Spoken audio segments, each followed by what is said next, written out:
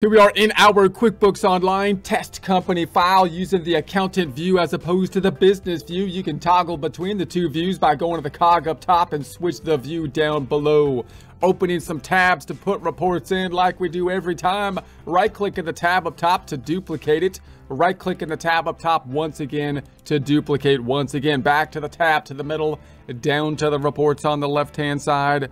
Opening up the balance sheet once again. Tabbing to the right, reports on the left, and this time we want the P to the L, the profit to the loss, the income statement, closing up the hamburger, and changing that ranging from going from, this time let's go from 090125 to 093025. And so I don't have anything in there thus far. That's what we're looking for because we're going to add stuff for the Amazon sales. Tabbing to the middle, closing the hamburger again, range the same. 090125 to 093025. Run it to refresh it, and then we're going to tab to the left. And we've been working on e-commerce situations where we're selling inventory, but not on the ground, not in a store, but rather online in the cloud with the help and use of third-party platforms, for example, a Shopify or an Amazon.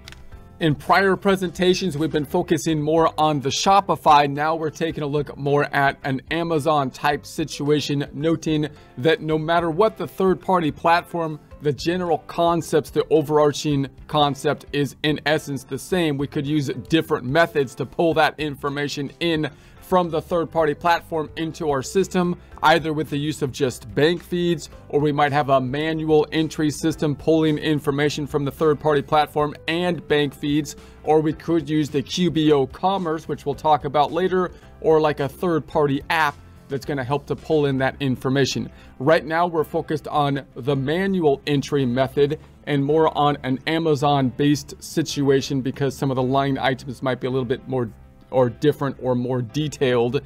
But this method is not just for the manual method in concept, because when we think about applications such as the QBO Commerce and some of the third-party applications, they're going to pull in the information in a similar way. They're just going to kind of do it in an automated fashion. So we're still going to need to know some concepts like clearing accounts when we do some of those integrations that we'll talk about in future presentations. In a prior presentation, we worked a practice problem in Excel where we imagined we're pulling information from Amazon because we're having sales that are taking place on Amazon. We're looking at the deposits or payments that are going from Amazon to us, which happens about every 2 weeks. And we're looking to break out the detail of all the activity that's happening on Amazon's side before they send out that deposit. That's the general concept. Similar concept to what we would do in a Shopify situation.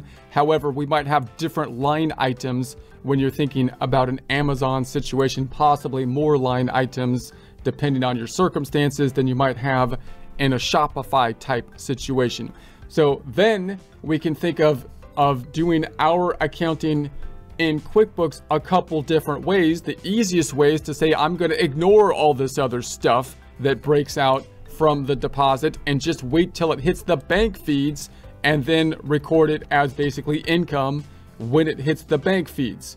Or we could try to get more detail, entering a journal entry, which is still going to get to the same deposit amount, but we'll break out all of this detail so we have it in our finances. And of course, this second method is similar to what other integrations are trying to do, including the QuickBooks basically integration. It's not pulling in every transaction.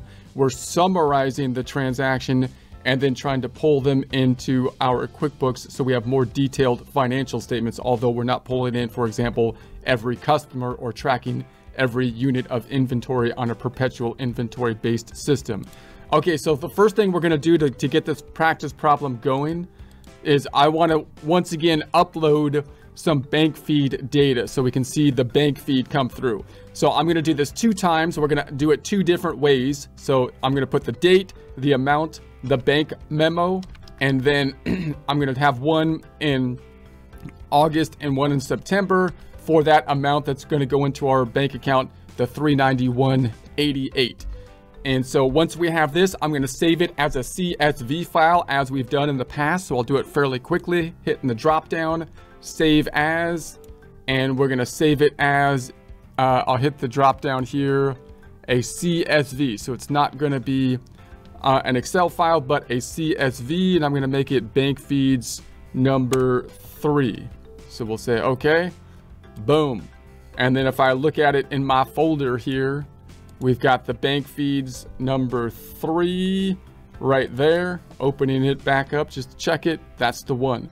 Let's pull that into our QuickBooks. So we're going to go into the banking, and I'm going to go into the links up top, but I'm going to upload from a file. Okay. And then we'll select where we want to be pulling this information from. So let's see if I can find it. I'm going to copy the URL here, copy the URL, paste it, and bank feed number 3. And we'll just pull that in as we've done in the past. This is going into the checking account, just like if it was connected to the bank feeds. And yes, column, one column, my voice is going MMDDYYYY, and then date to date. Description goes to the bank memo field, amount to amount. That is it. Let's go OK. There's the 2 I want to pull in. I'm going to select all of them. Boom. And continue. Save it. Okay. Import complete. Done. MUI B to the N. So if I go onto the checking account, we've got those 2 amounts are pulling in our practice data in the bank feeds.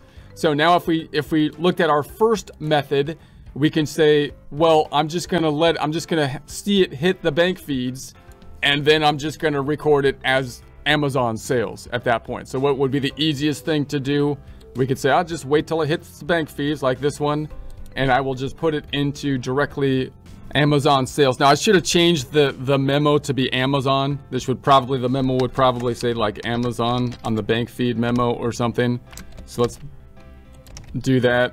I'll put in the Amazon tab, Amazon, boom. And then I'm going to put it into a sales, like Amazon sales or something like that. So do I have an Amazon? I'll just say sales Amazon, and I'll make a new one. Boom.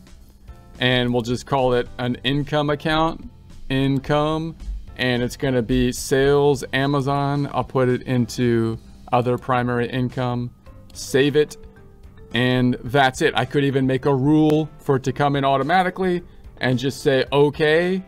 And then if I check it out on my checking, it's going to be going into the checking account, and we see that here. So that's not it. Oh, I got to go back a month. Hold on a second. Exit. Let's go from 08/01/25 to 08/30/25/30, and then run it. And so there we've got our deposit. Boom. And then going back up, the other side's going exit to the income statement, changing the date again to 08/01/25 to 08/30/25. And run it. And so there is our sales. Now remember that one of the obstacles you have with this is that if you get a 1099, it might be for the gross sales amount, and Amazon could have taken a substantial amount out. And if you report your sales line on your Schedule C, if you're a sole proprietor that's under the 1099, they could have questions. So if you got a Schedule C at the end of the year, and let's imagine this was for an entire year that was saying 201.71, then you would just say, okay, well, I'll just take the difference and I'll increase my top line revenue, and then I'll record the other side to like fees or something like that. So we could do a journal entry. So this would be like the easiest thing to do. We're making a lot of assumptions here, but we could just then go, okay,